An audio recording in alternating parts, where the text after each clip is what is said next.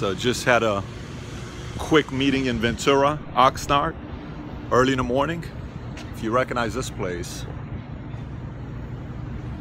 that right there is Rafi's place. One of the best restaurants in the world. Came from Ventura, visited my dad, went to Delicate Cosmetics, our good family there. Bad Ali family. What a business, great success story on what they've built as a family. Auntie Violette, Uncle Shurik, and my buddy Oliver. They've built an incredible business for themselves, making makeup for some of the big companies in the world. And then Tom and I now here get in the car to head back out to the airport.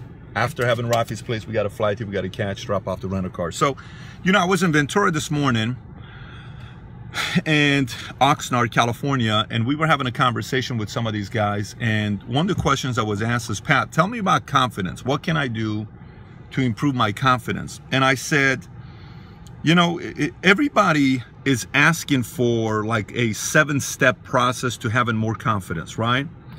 But to me, confidence is stemmed from a couple different things. So I'm going to talk about 2 different things in this video.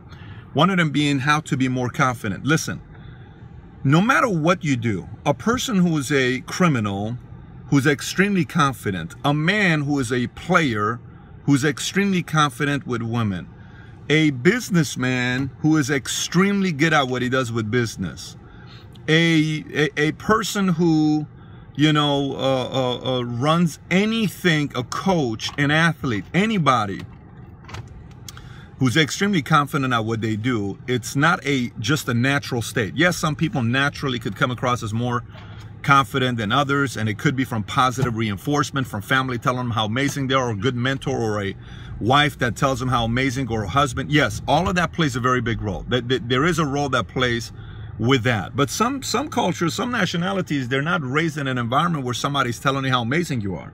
If you come from the Middle East, the Asian community, that community is not about, oh, you're so awesome, you're gonna do so great things. No, it's just like, you didn't do this, you didn't do that, you didn't. So there is a part of that plays a role, but not as big as we think we do. Tom, you know where we're going, I'm assuming, right? Okay.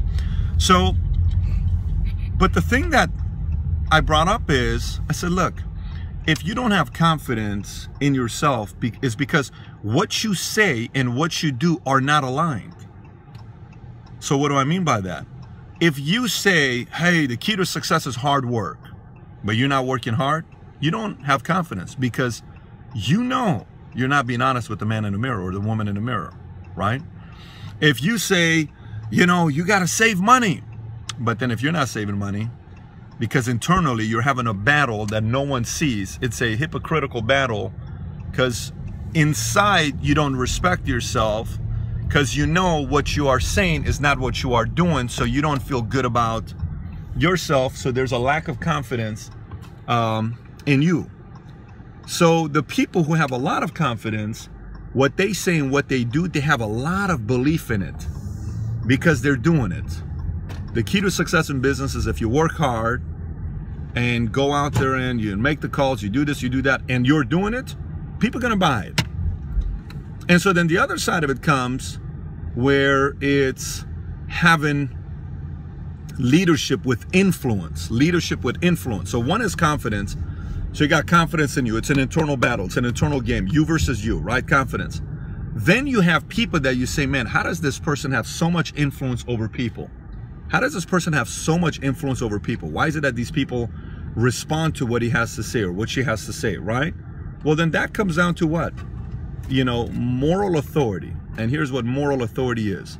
If what you are doing and what you are saying is aligned in your mind, and then eventually you now have the moral authority for you to talk about that because you know the details about how to have confidence in business and succeed, then others listen to you and then you have influence. Now, are there certain anomalies of people that write a key to success and next thing you know the book blows up and you know, but they've never really worked hard, they just kind of wrote a book that did very good? Yes, there are some people like that. But I don't want to subscribe to the anomaly. I don't want to subscribe to the exception. I want to figure out a formula that I can replicate, that can bring me results. That's what I'm looking for. So if you're looking for confidence, always ask yourself, what you say, is it what you do? What you do, is it aligned with what you say? If it is, you believe in yourself. If it's not, you don't like yourself. And when you don't like yourself, you're insecure, you don't like what you're doing, you don't really like being around, you yourself are like, man, I don't like this person because this person's full of it. There's not an alignment in what this guy believes and does. There's a lot of internal battles. And let me tell you, the worst type of battles are not a battle with anybody else outside. The worst, most painful, frustrating battles I've ever faced in my life is me against me. Biggest. It's never been against anybody else. It's been me against me. It's been Pat versus Pat.